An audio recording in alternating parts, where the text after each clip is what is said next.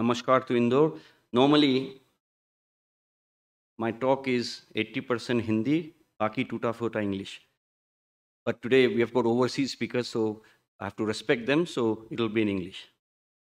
So, the best person to talk about semaglutide would be an overweight person. So, I am best suited to speak on it. So, now we'll go to the medical. This is not my case, not my patient.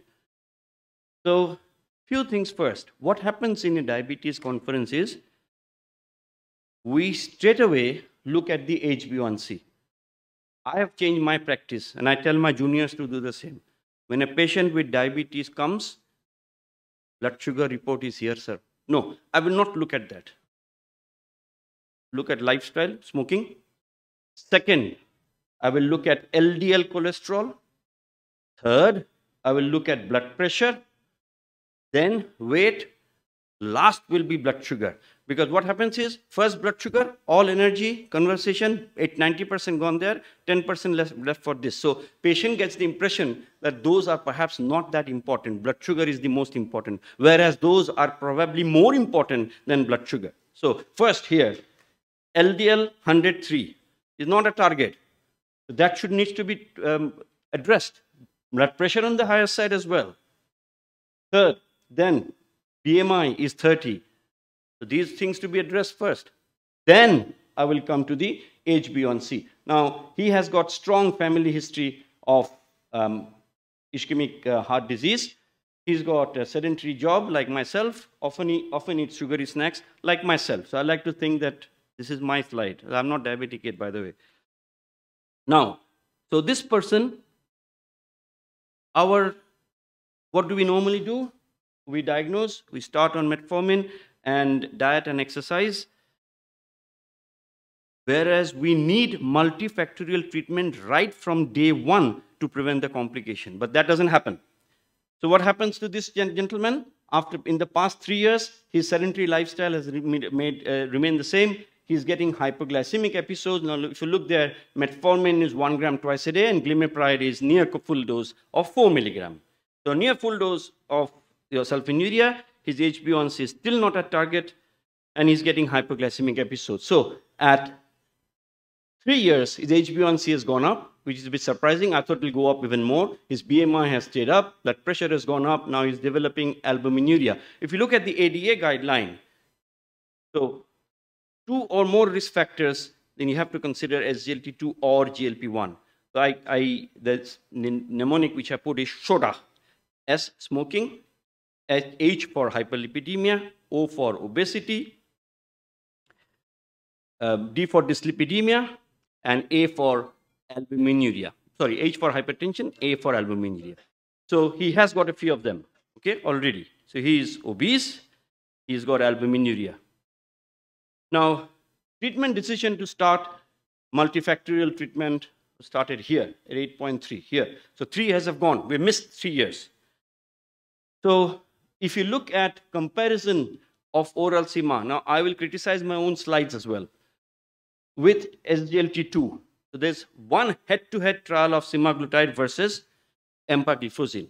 And I think I'm a little bit uncomfortable with blanket statements like oral semaglutide is much superior than empagliflozin as far as weight loss is concerned. No, not really.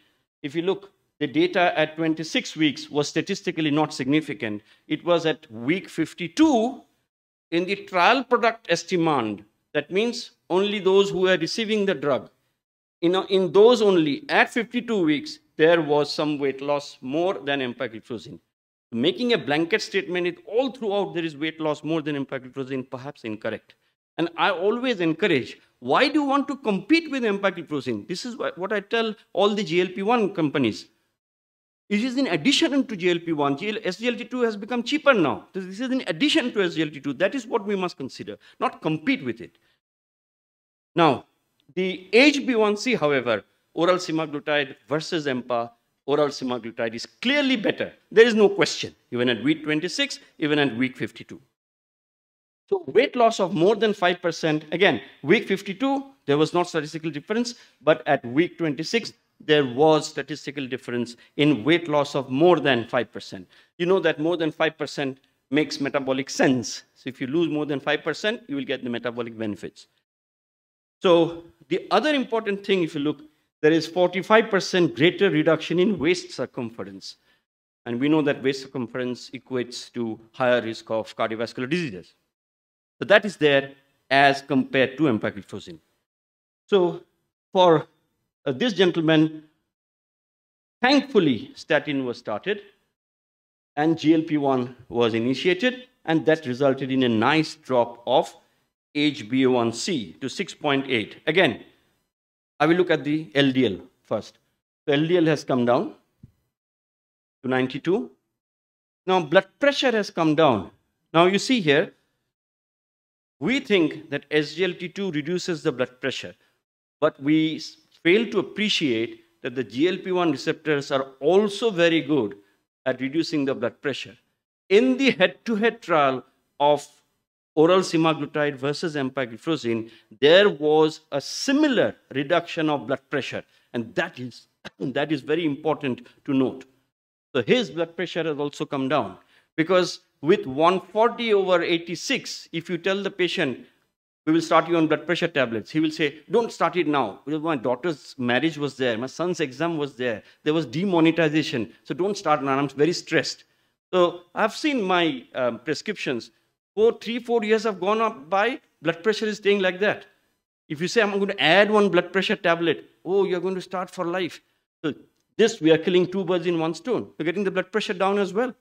We're not using it as an antihypertensive tablet, but this is one of the pleiotropic benefits we get with both SGLT2 and GLP-1 receptor agonists.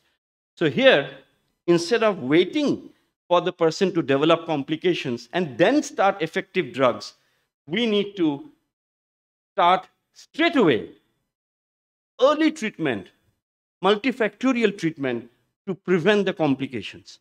That is to be thought of. So multifactorial treatment is not only anti-diabetic drugs, but also lipid drugs, looking at the blood pressure, taking care of the weight.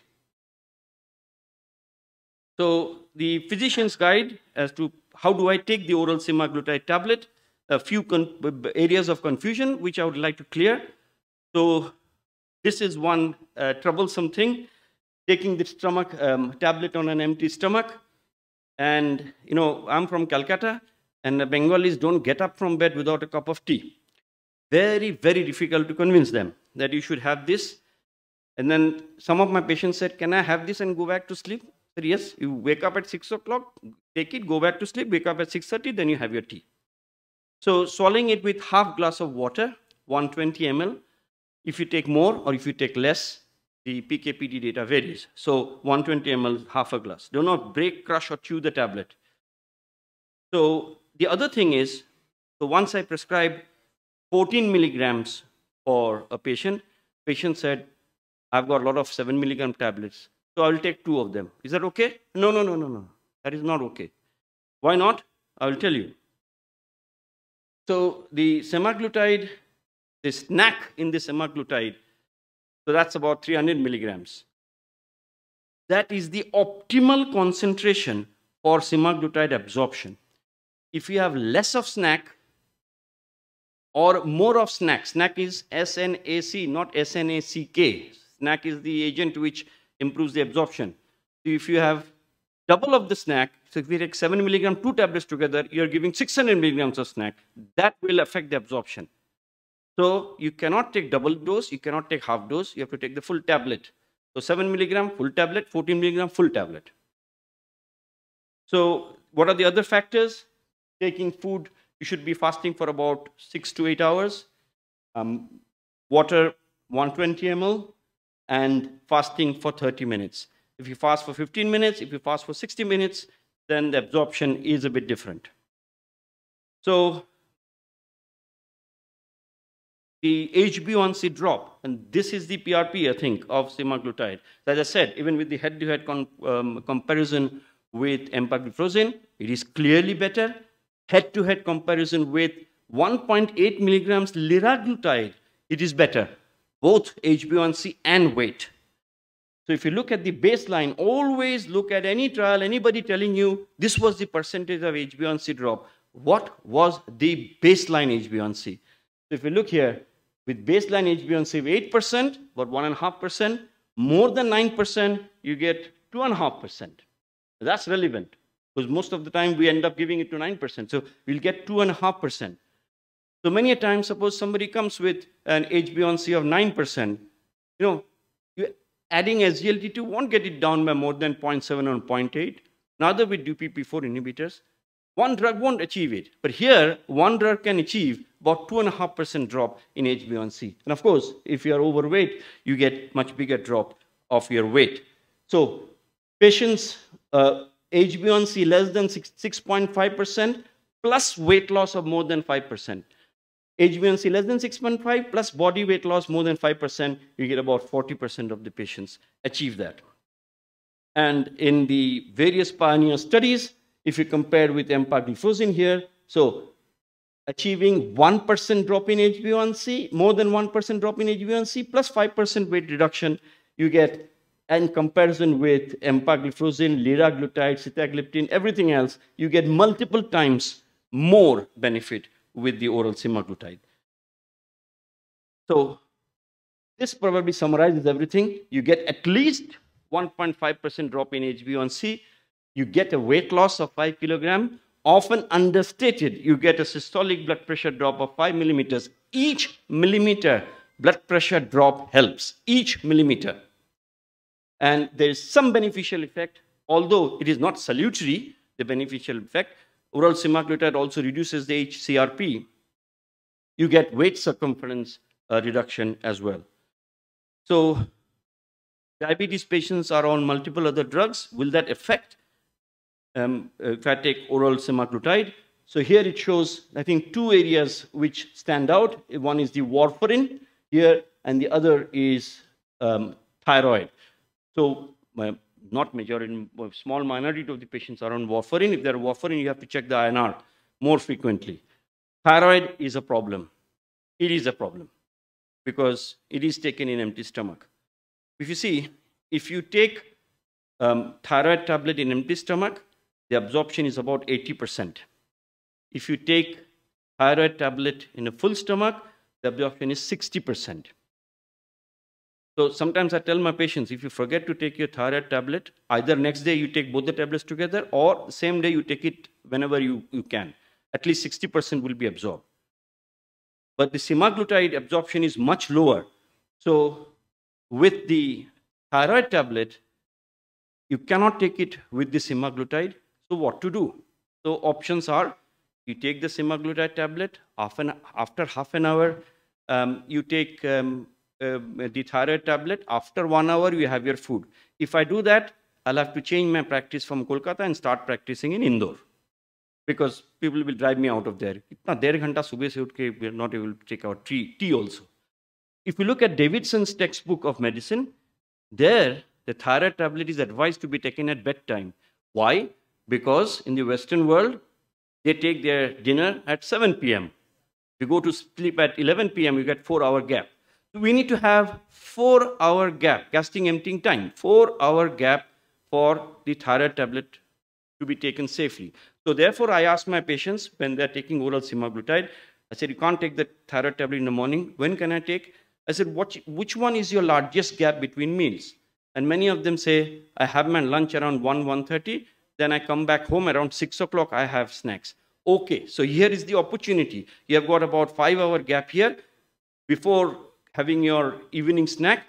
1 hour before or half an hour before, you take the thyroid tablet. So there's a 4-hour gap between your meal. Okay, so that's the way I do it. So I think this I have explained. So levothyroxine, and I've told you about the INR as well. But majority of them, including PPIs, one of the commonest drugs, they don't seem to interact with the oral semaglutide. It's the warfarin, which is clinically relevant, and of course, thyroid, which is clinically relevant. So one of the commonly asked question, doctor, this is very costly. This is a very costly drug. Why are you giving me a costly drug? So the answer is that I tell them that you look at it as a fixed deposit. You will get the return later on. Do you have any money in the fixed deposit or in your savings or something? Yes, yes. Why do you have it? Use the money right now. Do you keep it because you want to have a healthy financial balance after 5-10 years? Look at it with fixed deposit angle. So in India, I think the cost of diabetes complications, here is 1.8 times higher for complicated non-hospitalized patients. For hospitalized patients, is 2.4 times higher. And 48% more cost of care in people with more than 3 comorbidities. So indirect cost accounts for more than 50% of the direct cost. So look at it from a longer, don't look at it with a myopic viewpoint, look at it the longer viewpoint, is what is going to happen after 5-10 years. So this is it. So at incremental cost, this is the cost with good control with, say, oral semaglutide. Cost. So initially, the cost will be higher. But as time goes by, if you do not control your blood sugar well, do not control your blood pressure, lipid profile, then the cost goes up. That's the indirect cost, which goes up. So you're saving. So I tell my patient, this is the gap. This is what we are saving in the future. So the higher HbA1c, because the HbA1c is very important. Patients come to you to lower the blood sugar. It's very difficult to convince them what is going to happen after 10 years. They come to you for lowering blood sugar. So this is very important. Why? Because if you look at fatal, non-fatal, MI, stroke, amputation, heart failure, everywhere, higher the HbA1c, higher is the incidence. We have to lower the blood sugar level. And 1% drop in HbA1c is associated with this much drop in various diabetes, both macro and microvascular complications, more of the microvascular complications rather than the macro. So I think this is my brief summary introduction, whatever you might say, of semaglutide and the practical way as to how I go about. Thank you very much.